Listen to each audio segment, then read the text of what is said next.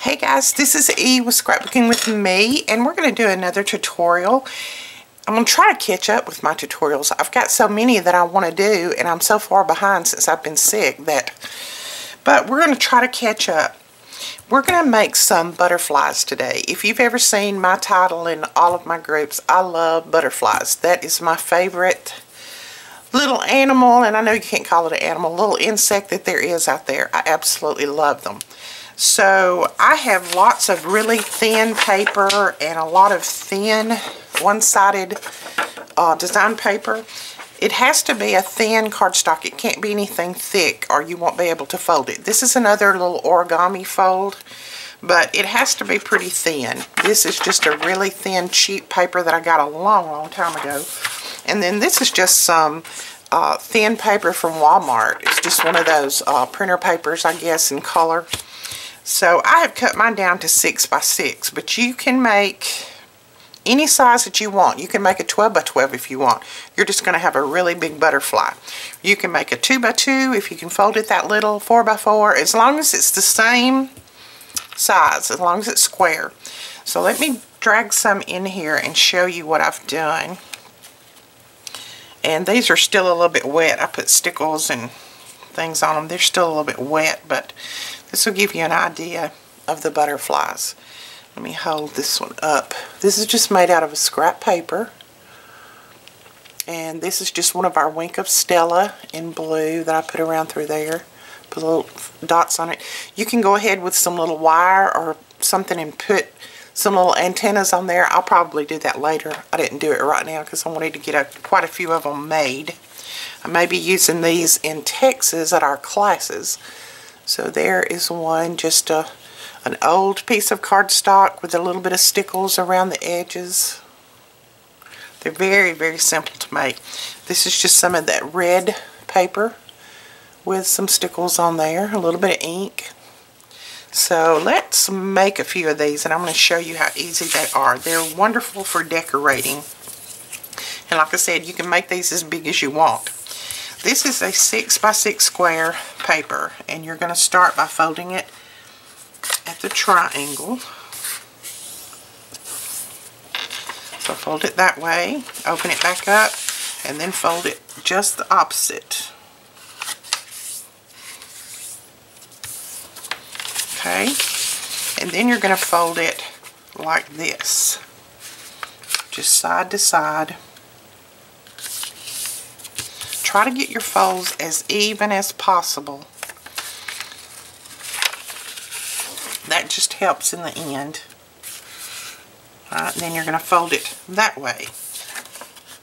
So you have folded it the triangle way, both ways, and then you just open it back up and fold it over on itself that way, then fold it over on itself that way. Okay, now you need to open it back up. And it doesn't matter which side since it's perfectly square, but I just take on these two little lines right here, just got to push them in and bring these up. The first time you do it, they're going to be a little bit stubborn. Fold those down, making sure that your points come together. So that, you see what we did? I just pushed these sides in and then brought those together, forming our little pyramid. Well, I can't hold on to the paper. Forming our little triangle pyramid. There's our triangle. Okay. Now, while you have it folded that way, you want to fold it again in the middle. And then where your ends come together right here, and they're loose, not on this side, this is your fold, and this is your other little fold and point.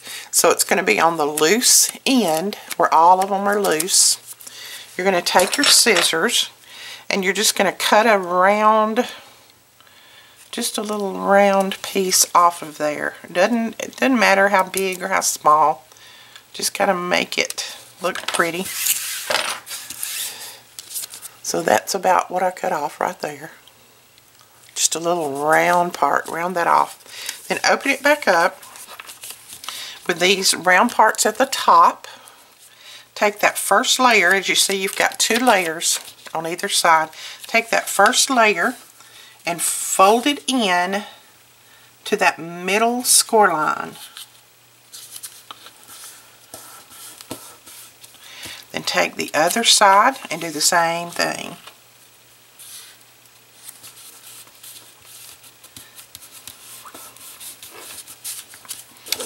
Okay, so see, that's what we've got right there.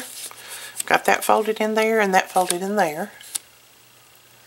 Alright, and then you're going to take this point right here, down at the bottom, flip it over, pull that point up, making sure that it goes right in line with that score line, keeping it in the center.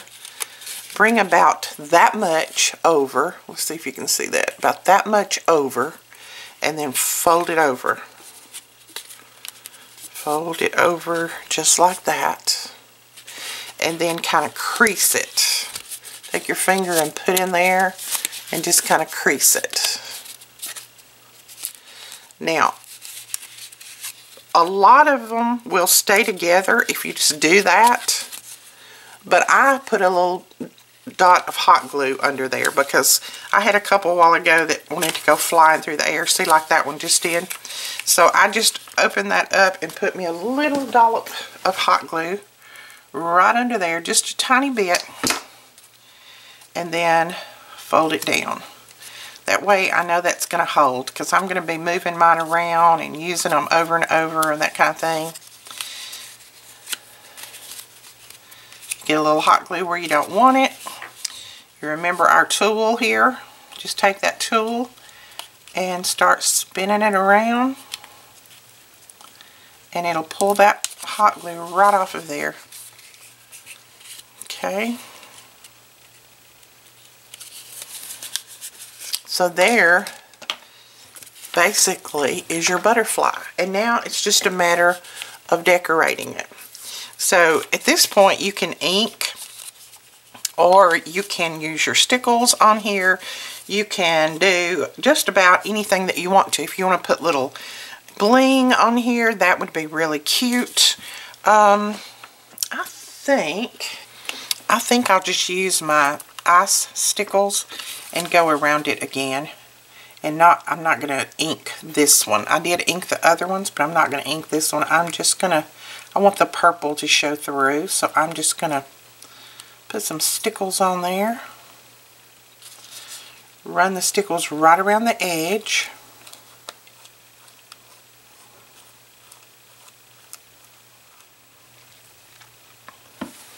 Alright, so how cute is that? Is that not adorable? It's very, very simple to make.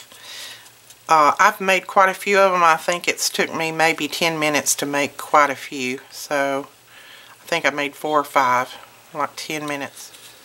So there you go. There is your butterflies. I think they're so cute. I can't wait to put them all over my craft room. I saw a photo where someone had made them and they put them all across their door like they were flying. Different sizes. She made some small ones and some big ones. I cannot wait to use these. And it's a way that I can use up a lot of my paper that I've been just hoarding because it was thin and I really didn't want to use it on anything else. So this is a way that I can use it up and make it really, really gorgeous.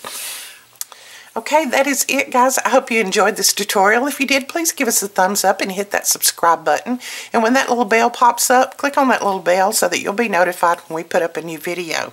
And please don't forget that we'll be in Fort Worth, Texas on March the 15th, 16th, and 17th with May from May Made It at the Made It Con.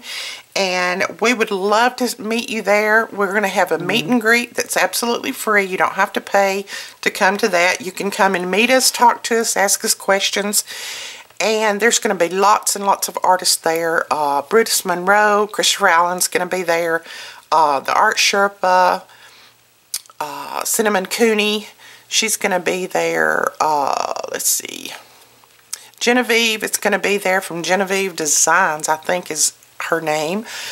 Me, May, there's going to be just tons of artists there, so we would love to have you come out. If you can take our classes, then go down below, click on the link. It'll take you directly over to the classes. We do have a few seats left. I think the Make It Go Round is completely sold out. There's some of the classes that are sold out, but we still have a few available. Go over and click on those, and we would love to have you take one of our classes. We're going to have lots and lots of giveaways, lots of drawing, have lots of fun in our classes. And we will talk to you guys later. Bye-bye.